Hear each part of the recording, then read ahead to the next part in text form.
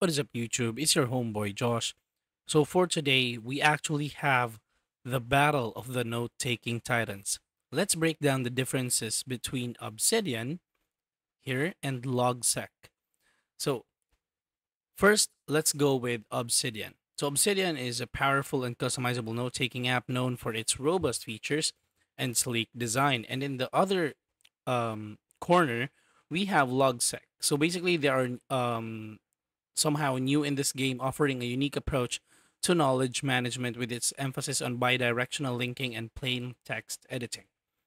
So, going back to Obsidian, it's like the Swiss Army knife of note taking apps. It's packed with features like bidirectional linking, markdown support, graph view, and plugins galore.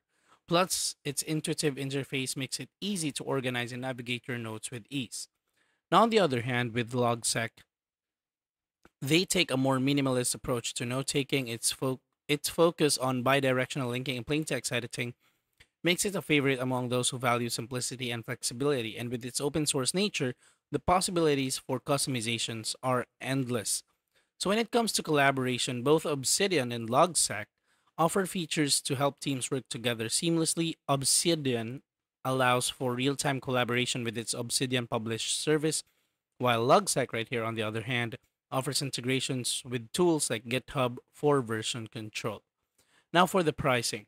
So Obsidian offers a freemium model with a generous free tier and optional paid plans for additional features. On the other hand, Logseq is completely free and open source, making it accessible to everyone. Now for to wrap things up.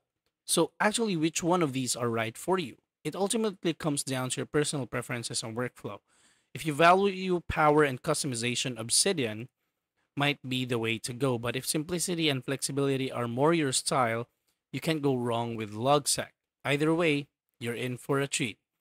So that's all for today's video, guys. Thank you so much for watching. Please do not forget to like and share this video. Also, kindly hit the subscribe and notification bell for a lot of more videos like this. This is your buddy Josh, and I'm going to see you on the next one.